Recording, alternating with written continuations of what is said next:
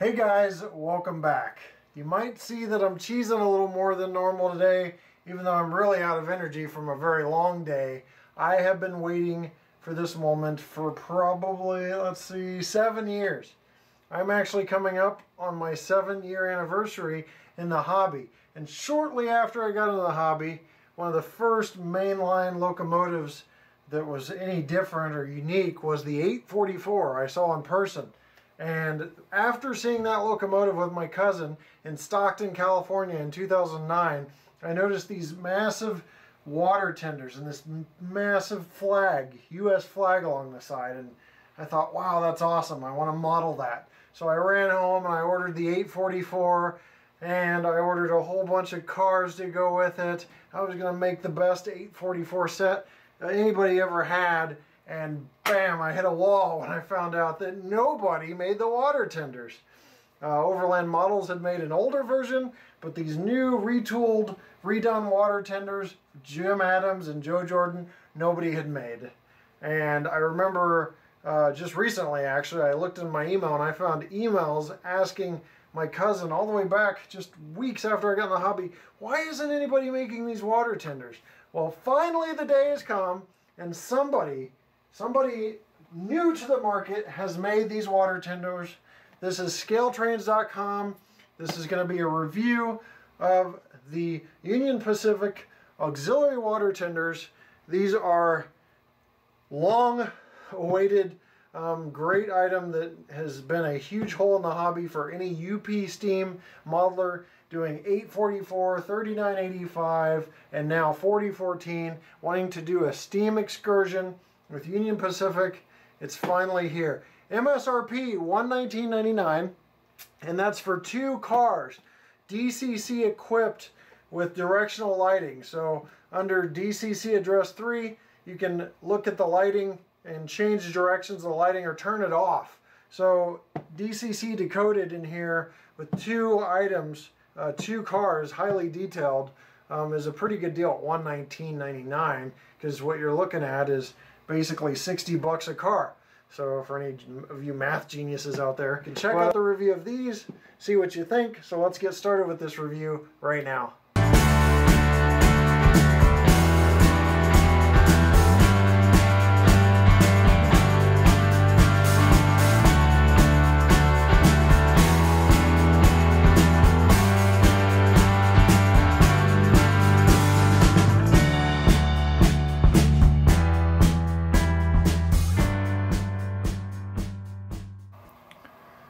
Beautiful red box here, and Union Pacific Railroad shield on the front, Scaletrains logo, little kind of drawing of the initial plans or something.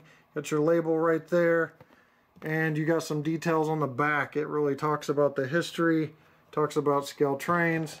If you want to pause and read more, then go ahead. But in the essence of time, we're going to go ahead and open this up. This is of the rivet counter line. As I've told you guys before, Scaletrains being new to the market, I'll repeat this one more time.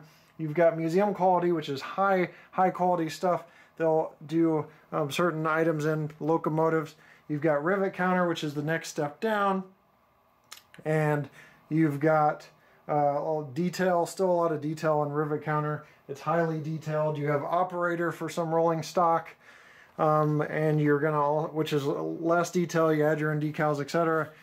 And you're also going to have kit classics where you put stuff together on your own, like the old blue box kits or different kits of different types. So this is only available in rivet counter. So we're unboxing. This is not the first time we're unboxing it, because to be honest, as soon as I got these things in, I ran the wheels off them. But this is the manual, talks about the water tenders, talks about all of the parts on the water tenders, etc. Gives you a nice label of parts and what everything is. So maybe I can sound smart when I point stuff out to you guys. And then on the back end here, list of parts. If anything goes wrong, you got your parts list and you can order parts. You got a warranty policy from Scaletrains. 1 year date of 1 year date of purchase. The warranty period can be increased to 2 years by registering your product online. So that's very unique to the industry as well. So there you have that. Now let's get to the stars of the show. what I've been waiting on so long. So I will contain my excitement, and I will give you a fair and very independent review. As you can see, I unboxed it already, so the little plastic is out. So we'll be scrutinizing anything. Being a huge UP fan, I'll be looking closer than usual at these actually, because it's important that these things are done great, right, done well, things work out well. So first I'm going to remove this. There's no need to unbox the second one in front of you. You get the point of how it's boxed. You got soft plastic surrounded by hard plastic, kind of very normal in the industry. But we're going to take a closer look at detail of these tenders starting next. We are up close and personal with this thing, and we are going to take a look at the detail. But before we just even consider moving along, just take a look at how beautiful that flag is. It's a three-dimensional flag, just like on the real thing. They didn't cop out and print it out on the side. It is actually a placard that is attached.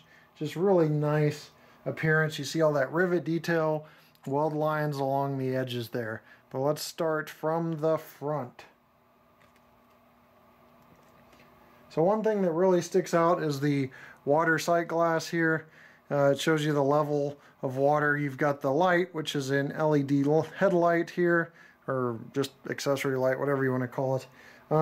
You've got the ladders that run on each side, brake wheel, MU hoses with silver tipped ends, coupler cut lever that's looks like it is in place. It does not move. You've got the scale trains couplers here. You have UPP 809, which is the Jim Adams tender, obviously, on the side. And you have handrails along the top. We're going to move this puppy to the side here. On the side view, what really sticks out is obviously these equipment boxes. These are tender deck equipment boxes up top. You've got the tender decked oval water fill hatches here and here. You've got the tender deck water fill pipes here. They curve in on each other. And then this little guy here is a tender deck air vent. So those are the pieces up top, obviously. That's what all those are. You've got the handrails that run left and right just for the safety of the crew. But looking along the sides, you've got the American flag placard. Obviously, Jim Adams under here. Nicely done. Control valve that kind of splits or goes right next to Jim. The M in Jim, and splits Jim and Adams up here. Air reservoir underbody detail here we'll take a look at. You've got the trucks, three-wheel trucks. The bearings spin, the wheel bearings spin as you move along. See the underside detail with the air reservoir. Metal wheels. You've got chain detail in plastic that's molded here, but also they have available for sale, or will have available for sale, separate truck chains that attach from here to here. The corners there, as you see, where those might attach. So overall, just really great looking car. They didn't spare any detail. You can even see the weld lines and how those are outlined just like the real tenders. Now these flag holders here are press fit, so you have to be very careful. They can adjust on you, so just keep an eye on that. Let's go ahead and swing around to the back side here. You got tank access cover here. You've got basically the electrical cords that would run up to the light molded into the body. You got another sight glass here, water sight glass, and you've got the ladders that run up and down. MU hoses again, air hoses, scale trains coupler that's nicely painted, ladders, crew access ladders there. Just a beautiful, beautiful car. So they really knocked it out of the park in my opinion. I think they did a great job on the car, and you can even see just all the piping detail, all this underbody detail along the side here. Just really great. Conduit pipe here. Just I don't know, it's just amazing that they went into that much detail. I would have been happy waiting that long just for something that resembled the tenders in the correct shape. And here you have a great representation that Scale Trains took the time to thoroughly research and actually produce a great tender. You got the brake wheel stand here with the brake wheel right there on the end. Just beautiful. It brings a tear to my eye. It really does. It's something I've waited for so long, and then to have a company execute it to the very best they can. I don't know what to say. I'm trying to find anything wrong with these in terms of execution or mistakes, and I really can't. I think they did an outstanding, outstanding job. Here's a quick look at Joe Jordan.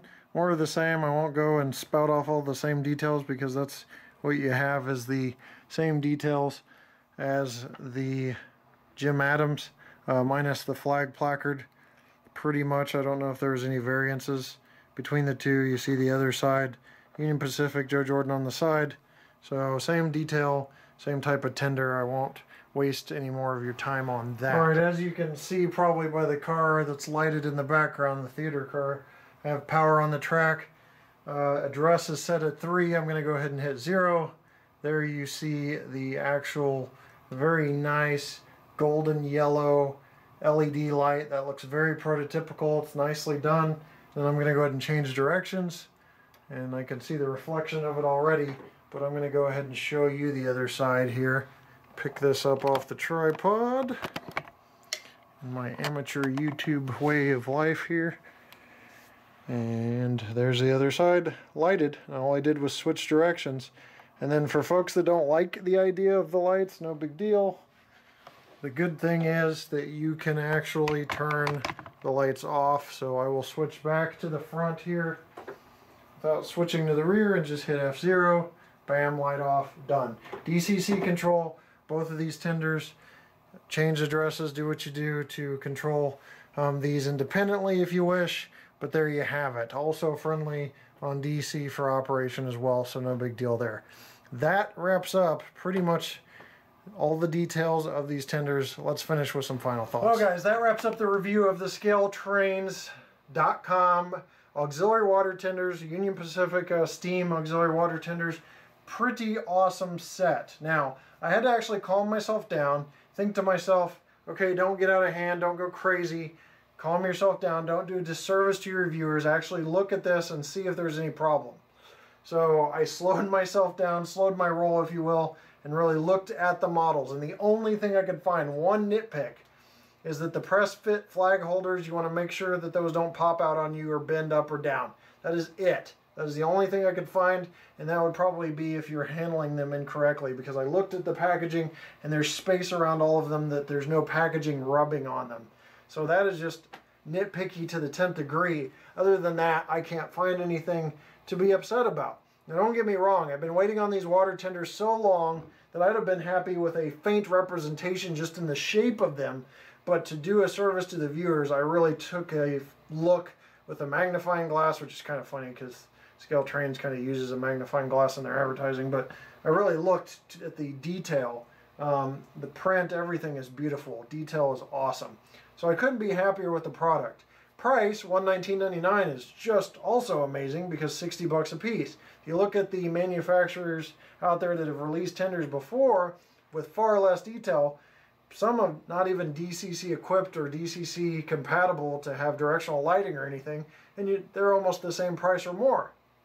So great price, great product. I really have nothing to say other than that nitpick about it. So pretty awesome. Now one thing I will suggest to you, just me to you as a courtesy, something that I've experienced myself, is this UP stuff, UP steam stuff, tends to fly off the shelves once it's released, and then next thing you know they're all gone, and there's people marking them up online on Facebook forums and Craigslist and eBay. I have another set, even though this set came in before release. I have a set that is pre-ordered through ScaleTrains.com, and I suggest that you pre-order your set. Don't wait till release to order it, because I don't know how fast it's going to disappear. This is not like a home shopping network ploy to you guys. This is what I've personally dealt with in the past. A lot of brass pieces, some steam engines, some plastic pieces related to UP Steam fly off the shelves, and then the prices are ridiculous. Go look on eBay right now at Overland Brass, selling for double and triple MSRPs on those items because everybody's trying to get them because they were so unique. One manufacturer, one type of auxiliary tender. These will too be unique because I don't think a manufacturer other than Scale Trains will dive into this. So you are going to want to pre-order those is my suggestion. Now, if you want to wait till they come out, they're going to come out very soon. That's up to you too. But scaletrains.com is where you would order them. You can go through their dealer network. Lots of dealers out there. Not going to pick one that's a Scale Trains dealer. You just find one you want or go through scaletrains.com direct to pre-order. And the cool thing is when you pre-order through them, they don't charge you anything. You just click the button that says, like, charge me later or something. There's a way to, they actually prefer that you don't pay then, so you can hold that spot, hold that model. That's all I got for you guys, but one last thing before you go, check out some awesome run-bys of these tenders coming up at the end of this video. We've got the bridge scene with the regular sounds from the models, and then to top that off, I've got a scene from the Cheyenne Frontiers Days Train 2011 sounds that were dubbed into my model scene here by my car shop. So I went on that train in 2011. You can look up my trip actually in the video archives, but it kind of brings it back full circle when I'm able to take a nice model representation of this and over 20 cars, I think 24 or 25 cars, and sound dub in the actual time I rode the train and have it right here on my layout. So it's pretty cool. I think I did fairly good with the sound dubbing. I'm new to it, but please enjoy that, and I will leave you with that. So thanks for watching, and we'll see you next time right here on my channel. Take care.